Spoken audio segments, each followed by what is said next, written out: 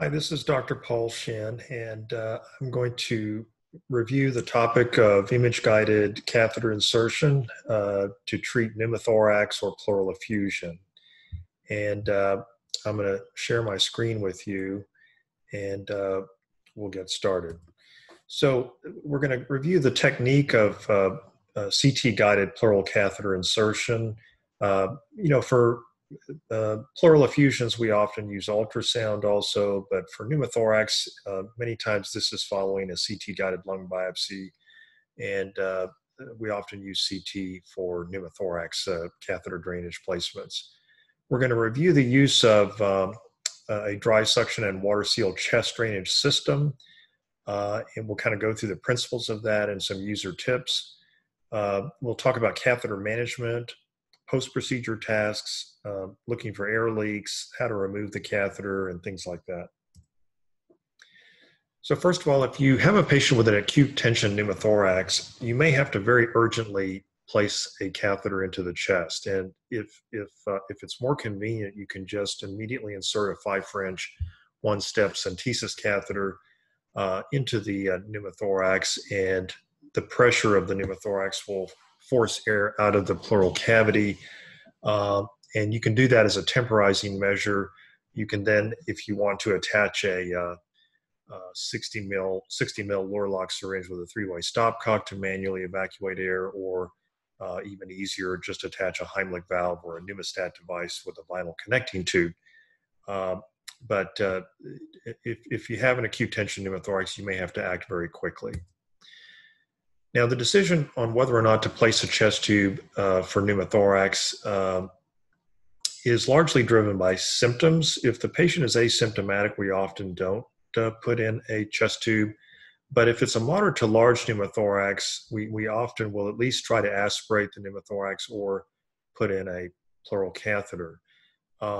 If the patient has borderline respiratory status for any reason, you should have a lower threshold for putting in a chest tube. Same thing, severe emphysema, where the compromised respirations is a real issue. You should have a low threshold to put in a chest tube. And if you attempt to aspirate a pneumothorax after a lung biopsy and it recurs, you're generally going to want to put in a chest tube in that situation. The thing to realize is that placing pleural catheters is very safe, very easy, very quick, and it's really part of doing lung biopsies. And it's almost expected, especially in high-risk patients, that you may have to put in a chest tube. So don't be afraid of having to put in a chest tube, and having a low threshold for placing the chest tube may be in the patient's best interest. This is a vinyl connecting tube, which is a handy device to connect your drainage catheter to any of the devices that we're going to talk about to evacuate the air. There are many different catheters you can use. This is just one example. And I tend to like using 14 French catheters for any type of chest drainage, whether it's pleural effusion or pneumothorax, because it's resistant to kinking, and you're less likely to have problems with the catheter either becoming clogged or kinked. A 25 centimeter length is pretty ideal for most chest tubes. It's not too long, but if you need to, you can use a longer catheter. This is just a tray setup. You'll need a number 11 scalpel, you'll need the catheter, a bowl of saline, your prep sticks, some needle driver or tissue spreaders, and then of course the dressing, and you'll need your vinyl connecting tube. So get everything ready in advance, and if you're going to attach a chest drainage system, for example, we use the Atrium Oasis here, have it ready and set up ready to go, and then you can also have alternatively the vinyl connecting tube in either a Heimlich valve or a pneumostat device. These are both essentially one-way valve devices that are very light and portable and are great for patients so that they can ambulate if they have a small air leak. You can keep a 10 mil Lorlock syringe handy, and that way, once you get the chest catheter in, you can just close off the catheter with a Lorlock syringe until you're ready to hook up to the drainage device. Ideal catheter attributes, you'd like to select a catheter that's very easy to trocar, that has a nicely tapered tip, that has a hydrophilic coating, and that can be placed either using trocar or modified Seldinger technique. A catheter stiffness that resists buckling is really nice. And if it has graduated markings for depth, it's just a helpful feature. And then it's better to have a catheter where the locking thread does not exit through the hub end opening, because then you have to cut it before you can attach a device. So that, otherwise you may have an air leak at the Lorlock connection. And we usually use catheters with a locking loop because it decreases the risk of the catheter inadvertently being retracted out of the pleural space into the chest wall. And you can use the same type of catheter for both pleural fluid drainage or pneumothorax drainage. When you first set up, you're going to straighten out the loop of the catheter. And this particular catheter has a plastic sheath that pulls over the loop to keep it straight for you. Then you'll advance the metal stiffener or cannula into the end of the catheter and lock it with the Lorlock hub. And then you'll push in the sharp metal stylet and lock that in place so that you're ready to trocar. Remove the slack in the thread by pulling on the thread at the hub. And notice that for most catheters, the loop itself will use about 9 to 10 centimeters of the distal end of the catheter. That means that you're going to have the catheter at least 10 centimeters into the pleural space, which might be more than you expected.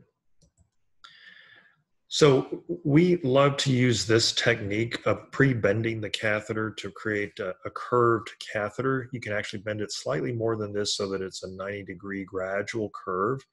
You'll basically put many small bends in the catheter from about the last side hole all the way to the hub to create this 90-degree curve.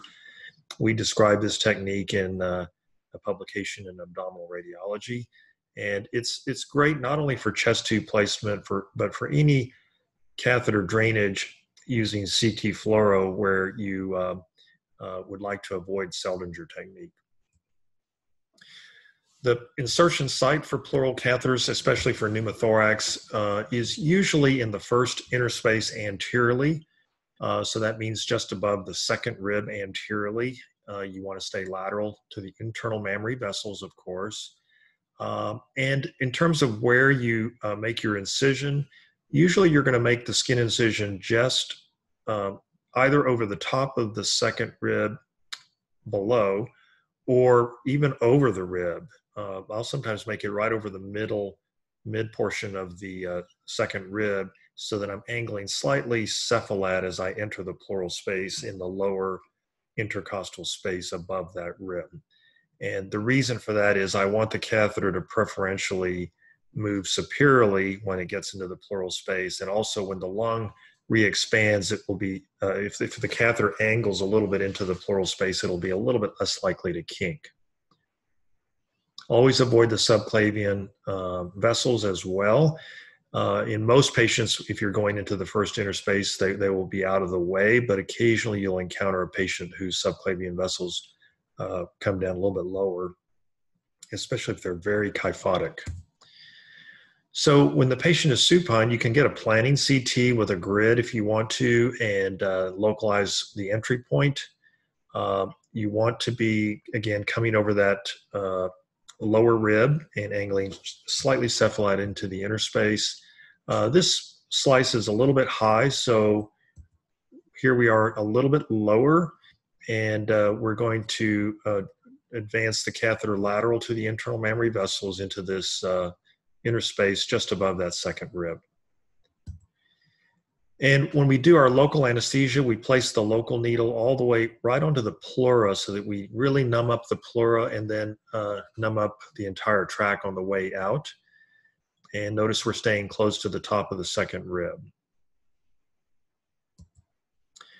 Once you make your skin incision, make it big enough for the catheter. Use tissue spreaders to loosen the subcutaneous tissues. And then you'll dip the catheter tip in saline to activate the hydrophilic coating. Put the catheter tip into the incision site. And notice that because you pre-bent the catheter and are using this curved trocar technique, you can keep your hand well out of the CT beam.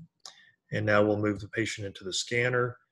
And when you take a CT fluoro image, you can see exactly where your catheter is directed and pointed. And then you can incrementally advance the catheter into the pleural space. So what we do is we hold the hub of the catheter, the very end of the hub, so that your hand is away from the beam. And you can rest your arm against the patient's body so that your arm is completely stable, and you don't even have to look at the catheter. You can look at the CT fluoro monitor to check your angle and confirm the trajectory. And so if you pull the catheter hub towards the patient's feet, it's going to point towards the head. If you move the catheter hub in towards the gantry, it's going to point towards the feet. And of course, you can point right or left, whichever direction you need. When you're ready to advance the catheter, grab it close to the skin. Sometimes it helps to use gauze because the catheter might be a little bit slippery. And by holding it very close to the skin, you can use a lot of force to advance the catheter through tougher tissues in small increments. It's very safe because you can't go too deep in one motion. If you grab the catheter 6 centimeters from the skin, there's a risk that you might plunge the catheter in further than you want to. So grab it close to the skin, and that allows you to push hard, but you won't go too deep. So here we're using incremental CT fluoro, monitoring the catheter. The tip is now very close to the pleura, ideal position, going just over the second rib. And we grab the catheter close to the skin and push it into the pleural space. Because this is a large pneumothorax, we pushed it in further than it really has to go. But notice that you do want to have not only the metal stylet tip in the pleural space, but about 5 to 10 millimeters of the plastic catheter should be in the pleural space. And the reason for that is you want to make sure the catheter deploys into the pleural space and not into the extrapleural space. Once the catheter is in the pleural space, you're going to push it off of the metal cannula or stiffener into the chest cavity. So the first thing to do is to release the catheter from the hubs of the metal stiffener and stylet. Realize that the metal is bent, so the plastic hubs connected to the metal cannula and stylet will not want to turn easily, whereas the catheter will turn easily. So you can rotate the catheter hub to release it from the stiffener, and then you're going to use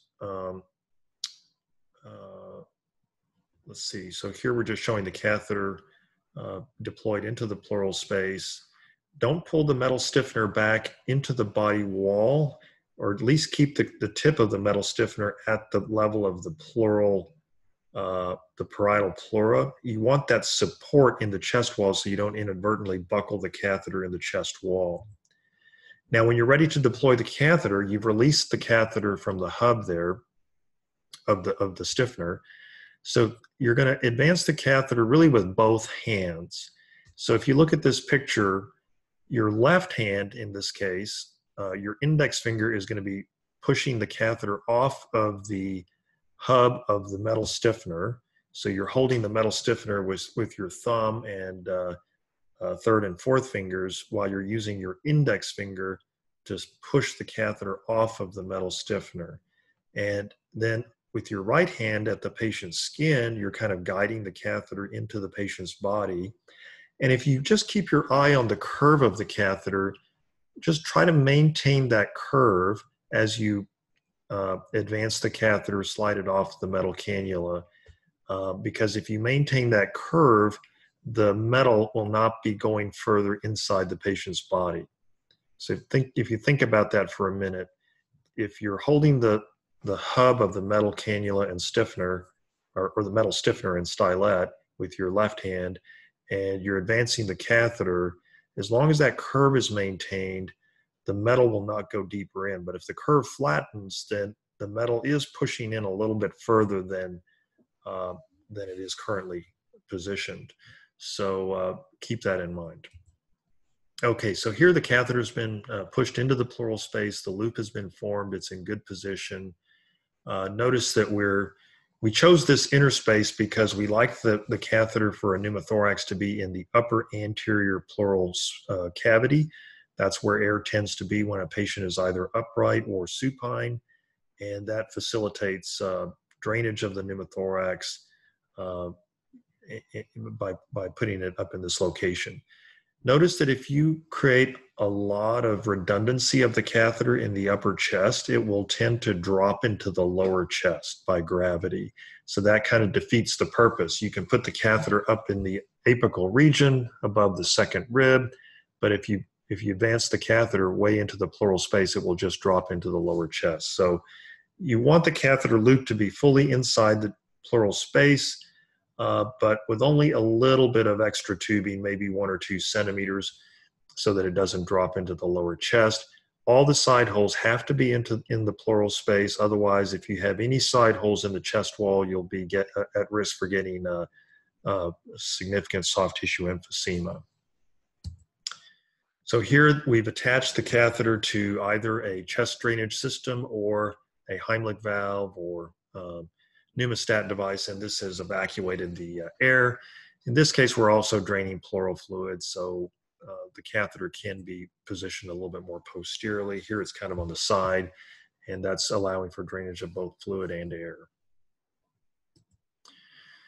So again, optimal positioning, make sure all the side holes are in the pleural space. That means you have to advance the catheter about 12 centimeters into the pleural space, because remember, 9 to 10 centimeters forms the loop. And then you can see the side holes of the catheter by using bone windows, by the way. And then again, target the upper apical region anteriorly, and don't use too much length of catheter so it doesn't drop into the lower chest. If you have a lot of fluid, in addition to a pneumothorax, sometimes it may be helpful to put an additional tube posteriorly in the lower chest, but not always necessary. And then, of course, if you have a loculated pleural collection, that limits your approach, and you'll have to place the catheter wherever the loculation is. Once the catheter is in place and you've taken out the metal stiffener and stylet, pull on the thread to form the loop, wrap the thread around the groove, and snap the ring in place, and then you can break off the tab.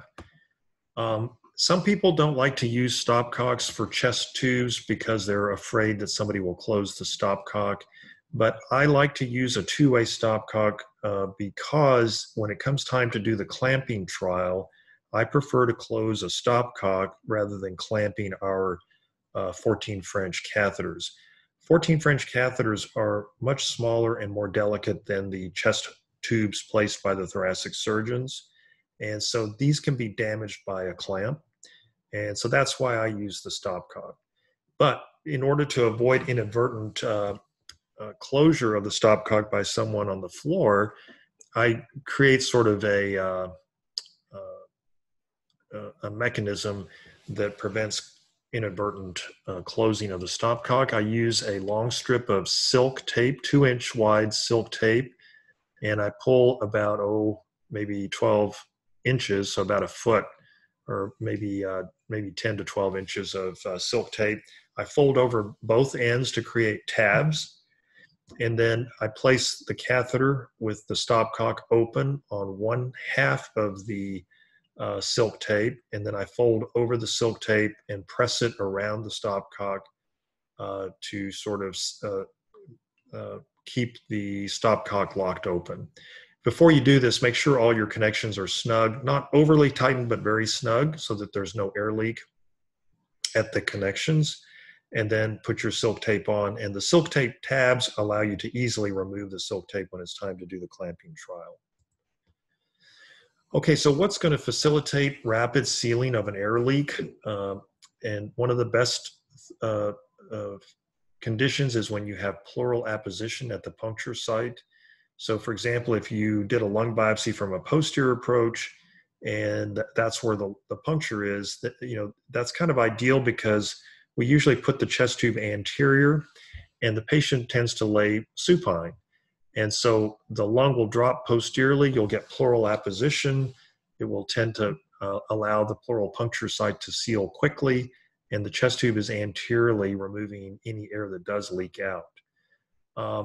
Obviously, if you have a large visceral pleural puncture, either because the patient had underlying emphysema or there was something about the way you did the puncture, you torqued the needle or something, then that will make the leak tend to last longer and be harder to seal. And if you have a subpleural consolidation at the puncture site, so in a way, if you do a lung biopsy and you happen to get a little bit of hemorrhage right up against the pleural puncture site, that can be helpful in preventing a pneumothorax. You can even do an intentional blood patch. There's even a commercial plug available, although that has its pros and cons. And so these may help reduce the risk of a pneumothorax or facilitate rapid sealing of the air leak. If you consider the patient positioning, I'd like to kind of position the patient in the post-procedure period to favor pleural apposition. So if it's a posterior puncture, supine; if it's a lateral puncture, decubitus with the puncture side down. If you came anteriorly, prone positioning is not always feasible, but sometimes it is, and that can definitely help seal even an anterior puncture. So what are some clues that the catheter is appropriately positioned in the pleural space? So as soon as you put the catheter in and attach, for example, a Heimlich valve, you may see fluttering of the valve when the patient coughs or breathes. That tells you that the catheter loop is in the pleural space. If you've hooked up a chest drainage system like the atrium oasis, you can look for fluctuating motion of the float ball in the water seal chamber if the patient's on water seal. Or you can look for bubbling in the air leak monitor chamber if the patient is on either water seal or wall suction. That indicates that air is coming out of the chest, unless there's a leaky connection.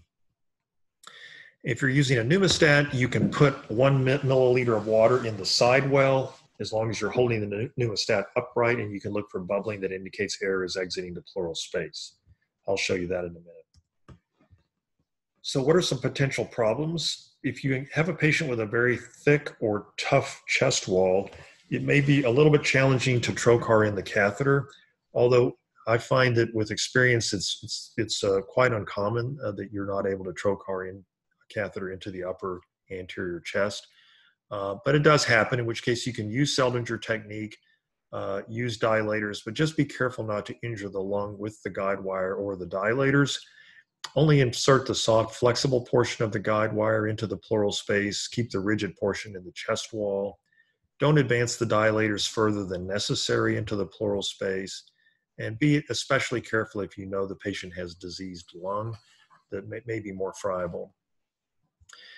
The catheter can deploy inadvertently into the extrapleural space. And if you see the catheter sort of hugging the chest cavity at the insertion site, that's a pretty good indication that it's actually extrapleural and just bulging the pleura. And it may look like it's in the pleural space, but if it's hugging the chest wall and not dropping freely into the pneumothorax or pleural fluid, then you probably are extrapleural.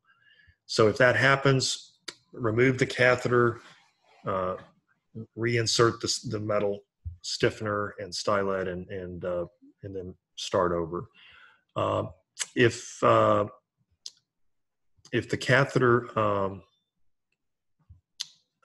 is inadvertently pushed into the lung, just pull it back into the pleural space and then deploy it into the pleural space. Usually you'll get away with this. It can cause a little bit of bleeding in the lung. It can cause a pneumothorax, but usually the lung is pretty forgiving in this regard. And if you just pull the catheter tip back into the pleural space and deploy it, the lung tends to heal pretty quickly. Okay, so if you have a patient, again, who has a tension pneumothorax and is acutely short of breath, we already talked about quickly getting in any catheter, even a centesis catheter. If the catheter buckles in the chest wall, that usually occurs because you pulled the metal stiffener back too far before advancing the catheter. So keep the stiffener all the way to the pleura until you're finished advancing the catheter. If you have a very small pneumothorax, number one, ask yourself, do you need a chest tube? But if you do, you can either do a modified Seldinger technique and an oblique approach so that the guide wire and dilators are not pointed directly at the lung. Or you can try trocharine in an oblique trajectory also. This is one of the reasons I don't like smaller diameter catheters like a 10 French or 8 French catheter, is they're very susceptible to kinking, and they also clot easily if there's any blood in the pleural space. Number one, angle slightly towards the head as you insert the catheter so that the catheter lays in the pleural space without kinking. Keep in mind when the lung re-expands, it pushes the catheter against the parietal pleura. And if it's entering the chest cavity in a perpendicular direction, it's more likely to kink than if it comes in sort of more obliquely. The catheter can also kink on the stay-fix device. And so make sure that the stay-fix device is positioned so that the catheter lays without kinking in the little hump on the stay-fix device. Once I do secure the catheter with a fixation device, I usually add an additional 1-inch silk tape I kind of apply similarly to the way we secure nasogastric tubes, so that it's just an additional anchor preventing the tube from being pulled back, and then cover everything with a tegaderm dressing. I also tape the tubing to the body wall to prevent accidental dislodgement. You can tape the Heimlich valve or pneumostat to the sternal region, or it has a clip that will attach to the gown. Make sure that the connections are airtight but not overly tightened, and because these can be a source of false positive air leaks, as we'll talk about in a minute. This is the vinyl connecting tube connecting the Lurlock at the catheter hub with the chest drainage system. Same, it also attaches to the pneumostat. So again, we can either use a chest drain system. Common vendors are Atrium Oasis or Pleurovac, and then the Atrium pneumostat is essentially a Heimlich valve with a reservoir. So for the chest drainage system, this is the concept. You can think of 3 jars in a row. They're all connected by tubing. And if we start from the wall suction regulator controls the suction pressure, at least the maximum suction pressure from the wall, and that goes into this first container. And notice that there's another tube that's in the air that goes to the next jar. So air that comes from the water seal jar goes into the suction control jar and out of that jar to the wall. But there's a middle tube that goes down into the water. And the higher the level of the water, the higher the maximum suction pressure is. And the reason that is that air that is sucked in through the top of that jar, through that middle tube, has to overcome the column of water in the jar to bubble out into the air above. And so this column of water is sort of the safety valve. It prevents suction from exceeding the height of the water column. So that's sort of the suction control jar. The middle jar is the water seal, and it simply prevents backflow of air into the chest. You can see that the tube that's closer to the chest is underwater, and so air cannot go back into that tube. Only water can be pulled back, and it would have to overcome that column of pressure to get pulled back into the chest. And then the first jar is the drainage collection jar. So any fluid or air that comes out of the patient goes into this jar. The fluid drops to the bottom of the collection jar. The air just goes from jar to jar until it exits. And so that's the basic concept of the chest drainage systems. And there are different vendors. This is one that we're using right now. And it's important that these things sit upright to work properly.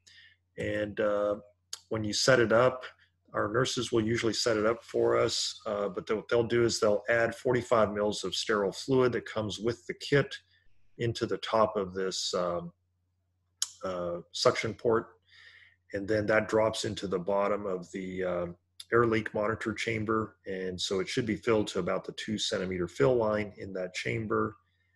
And then if we take a closer look at the device, on the top left, there's a regulator that sets the maximum suction pressure. So minus 20 is where it's set right now. So the pressure will not get, the suction will not go to minus 30. It will not be any greater than minus 20. Below that is what's called the wall suction indicator. When it's all the way to the left, where it is now, that's telling you that there's no suction. When you hook it up to wall suction, you need sufficient wall suction that it pulls that orange bellows all the way to the arrowhead or beyond. And that tells you that you have sufficient wall suction. And again, the maximum pressure is controlled by the regulator, so that will prevent you from applying too much suction. And then the water seal chamber is where there's a float ball that sits on top of the water. Within this water seal chamber, it goes up and down. And the numbers, the graduated numbers, are basically telling you what the pressure is in the pleural space. So if the patient inhales, it's going to pull the fluid and the float ball up within this chamber. And so the upper numbers are negative. So like as it goes up 5, 10, minus 15, minus 20, it's the centimeters of water, minus 10, 15, 20 centimeters of water when the patient inhales. And then when they exhale, it's pushing air through the device into the air leak monitor chamber, and it pushes the float ball down, so the pressure gets positive. As you can see, +1, +2. Okay, so we've set the regulator. We talked about the water seal chamber, and this is the pleural manometry, where again you can see the float ball going up and down, and it basically is showing you what the pleural pressure is doing. When it goes up, it's negative. When it goes down, it's positive. And then if you want to calculate what the pleural pressure is, you simply add the suction regulator setting to the pressure in the float ball water seal chamber. So if this regulator is set to minus 20 and the float ball is up at minus 5, then the pleural pressure is minus 25 centimeters of water. And then if there is an air leak and air is bubbling through the chamber, that tells you air is coming out of the chest. If you first put the catheter in, air is going to be coming out just because there's the pneumothorax. But once the pneumothorax is evacuated, if you still see air bubbling, that means there's an ongoing air leak. And how far the bubbles pull across the air leak chamber is an indicator of how big the air leak is. I think I have another slide to show you that. Okay, so again, the regulator is set. So the air leak monitoring chamber, the severity of the air leak is sort of graded from 1 to 5 based on how far the bubbles travel to the left here. So if they go all the way to the number 5, that tells you it's a big air leak. If they only go to 1 or 2, it's a smaller air leak. Remember, always it needs to be positioned upright. There are hooks that will attach to the rails of the patient bed, and there's feet that will keep it standing upright on the floor. Again, adequate wall suction is present when the orange bellows goes at least to the arrow or further. And so this is the old classic Heimlich valve. So the blue end is attached to the chest tube.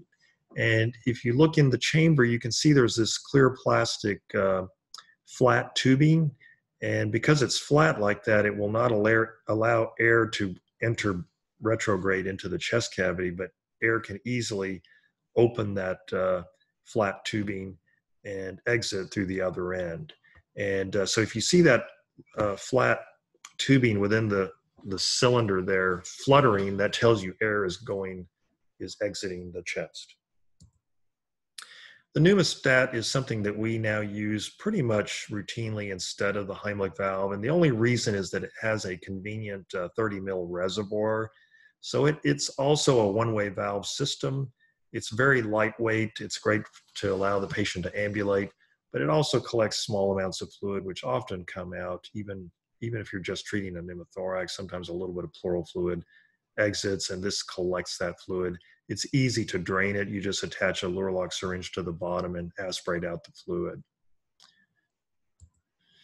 Okay, so when do you use a Heimlich valve versus a chest drain system with wall suction? Well, for small air leaks, I almost always prefer the Heimlich valve or the pneumostat. And the reason is you're not going to want to apply suction if it's a very small air leak.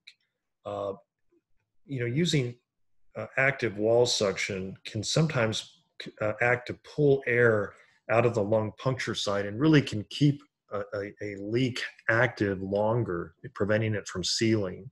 So a rule of thumb is avoid wall suction when you don't need it. And if you do need wall suction, use as little as possible to keep the lung expanded. So, the other thing is if you are developing soft tissue, if the patient is developing soft tissue emphysema, that may mean that you need more suction. And so that's an indication for using a chest drain system with wall suction. Okay, so for large air leaks that might occur either because it was a large puncture or the patient has emphysema, in these cases, it's often better to use a chest drain system, and then you can adjust the amount of wall suction. Again, keep it as low as possible, but it will prevent you from getting a lot of soft tissue emphysema or not re-expanding the lung. And then if there is also a lot of pleural fluid, it's much more convenient to have the patient hooked up to a chest drain system because it will collect both the fluid and the air. It can handle a lot of fluid, whereas the other systems can only handle minimal fluid. A chest drain system, when it's placed on water seal, in other words, it's not hooked up to wall suction, in that case, it's acting just like a one-way valve, like a Heimlich valve. So there's no active suction. So even with a chest drain system, you can just put it on water seal if that's all that's needed. And then when you do attach it to wall suction, you just set the desired maximum negative pressure with the regulator. Again, we usually set the wall suction to at least minus 80 millimeters of mercury. Now notice that wall suction, for whatever reason, historically is always regulated in millimeters of mercury, whereas the chest drain systems are always in centimeters of water. So it's just the way things historically evolved. So for the wall suction, we wanted it at least minus 80 millimeters of mercury, and then you set the regulator on the chest drain system. When you transport a patient from the interventional suite to the hospital bed, you can either do it on water seal if it's a small air leak, or you can even use a portable suction device that can be requested and transported with the patient. And then, of course, you enter your post-procedure orders specifying how much suction, and then we have an IR chest drain order set for pleural catheters. Of course, do your physician-to-physician handoff. The patient does have to be admitted to the hospital if you're using an Oasis or a chest drain system. And we do occasionally discharge patients with very small air leaks if we're just using a pneumostat or a Heimlich valve. But it's usually if the pneumothorax is sort of persistent and not healing or sealing off right away, because it's usually the majority of cases from a lung biopsy that the air leak closes by the morning. And so you pull the catheter in the morning, and then the patient goes home and they don't have to come back to the hospital. But that's sort of depends on clinical circumstances. So there are situations where we send patients home with a pneumostat. Follow-up chest x-rays. If you're concerned that there's a large air leak and you're not sure about the wall suction settings, get a chest x-ray later the same day or when the patient returns to the ward and see what it's looking like. Discuss it with the inpatient team if they're going to be involved in management also. You can no longer order daily chest x-rays. They have to be ordered each day. And portable films are usually okay. A PA upright is kind of ideal, especially if you're doing the final management before discharge. You usually don't need a PA in lateral unless you're trying to assess catheter position and possible dislodgement. Some other post-procedural tasks, of course, you're going to dictate the procedure. If you put the chest tube in while the patient was still on the table for a lung biopsy, the CT table, then it's actually included in the lung biopsy CPT code. So it's just part of the lung biopsy procedure, and it should be part of that dictation. If the patient is brought back to the suite from the recovery room or from the hospital bed, then it's a separate procedure and a separate dictation. Let our PAs know about the case so that they know that they will be rounding on the patient with us to monitor the catheter. We manage our own catheters, although for patients who are on the thoracic surgery service, it's kind of a joint management process. We round daily on these patients. You want to check the chest x-ray, confirm that the catheter is functioning properly, record catheter output, assess the need for wall suction and pressure settings or water seal, look for persistent air leaks. And if there's no air leak and the catheter is ready to be removed, we'll talk about the clamping trial. And then communication is critical. Make sure our team, you do your handoff so that the team that's coming on for the weekend or for the night call is aware of the case. And when you do a clamping trial, make sure you also communicate with the floor nurse so that she knows, and even let the patient know about clamping trials and what to look for in terms of developing shortness of breath or chest pain. So when you're checking for an air leak, assuming that the pneumothorax had time to be fully evacuated, if the patient coughs and the rubber sleeve of a Heimlich valve flutters, that means there's an air leak, unless there's a leaky connection somewhere. You can also place the end of a Heimlich valve in a container of water, and if it bubbles, that suggests an air leak. If you have a pneumostat device, just hold it upright, put 1 ml of water in the reservoir, and again, if you see bubbling, that means air is coming out of the chest. If you're using the chest drainage system, bubbling of air in the water seal chamber means there's an air leak. Keep in mind the source can be the lung, the pleural catheter, the tubing, any of the connections, or the Oasis device itself.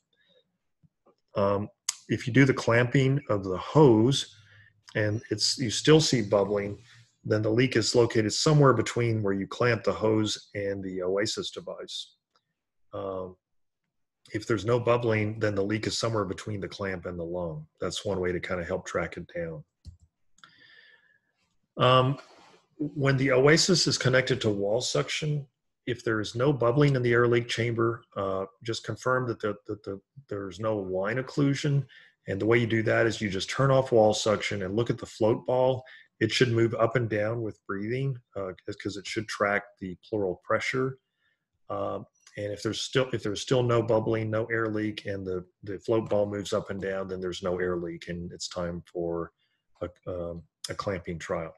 If you're using the Oasis on water seal, again, just look for the excursion of the float ball. And you can have the patient cough or take deep breaths to exclude bubbling that would indicate an air leak. Remember to exclude non-thoracic sources of an air leak if you're puzzled by a persistent air leak. Okay, so obtain a chest x-ray. If there's no significant pneumothorax and there's no air leak, you're ready for the clamping trial. So you can close the stopcock if you use the stopcock the way I showed you, or you can clamp the hose for a couple hours. Again, notify the nurse and the patient of what you're doing, and then repeat the chest x-ray to confirm no recurrent pneumothorax. And then if there is no pneumothorax, you can remove the catheter and get a final chest x-ray before discharge. Okay, if there is an air leak present, generally we want to leave the tube in place on either water seal or the lowest necessary suction and recheck the next day. Again, try to have the patient positioned to favor pleural apposition at the puncture site. And when you are ready to remove the catheter, prepare a Vaseline impregnated gauze along with a small dry gauze and Tegaderm dressing. You can either unlock the hub to release the loop catheter or cut the catheter, but be sure to first kink the catheter closer to the skin so that you don't inadvertently let air into the pleural cavity. When you're ready to remove the catheter, the dressing is ready. Remove the catheter very quickly, either during expiration, so that kind of creates positive pressure in the pleural space, or you can also do it during a deep inspiration breath hold. So if the patient takes in a super deep inspiration breath hold, they can't take in another inspiration during catheter removal. So in other words, they shouldn't be able to generate a negative pressure if they're already are in deep inspiration. So that's another option. And then just quickly pull out the catheter. And then I like to just immediately rub the catheter site to kind of help seal the track and then apply the dressing. Okay, so that's a quick tutorial on chest tube insertions and catheter management for pneumothorax or pleural effusion. I hope this was helpful. If you have any questions, you can always reach out to me. Thank you.